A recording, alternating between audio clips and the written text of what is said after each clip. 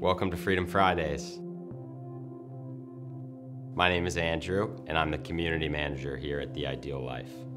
As a community manager, community is one of the life roles that I tend to focus on the most. What community means to me, it means a lot of different things. I think ultimately community uplifts each other.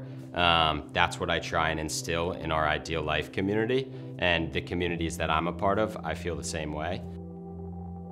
Over the last 2 years, I've been very heavily involved with the adaptive world. I was born without my right hand, and just learning like that community and seeing all the challenges that they face, it's very empowering and kind of like uplifts everybody in the room, wherever you are. And I think that's the same type of thing that I want to instill in our community, right?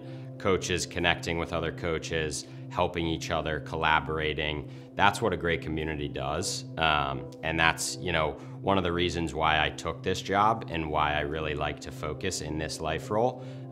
Having those friends, family, everybody around you, whoever it is, that help and support really just gets you closer to where you want to go at the end of the day.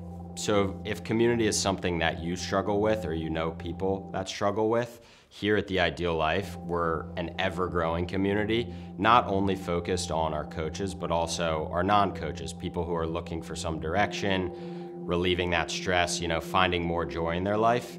This is the place to do it. And I think for me personally, taking the workshop, not being an employee, and then seeing what the community had to offer, that's why it was a no-brainer for me to join this team. And it's just day after day, week after week, you see this community growing, continuing to uplift.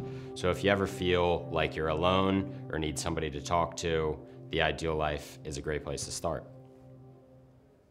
I loved that. That was so Yeah. good. That was so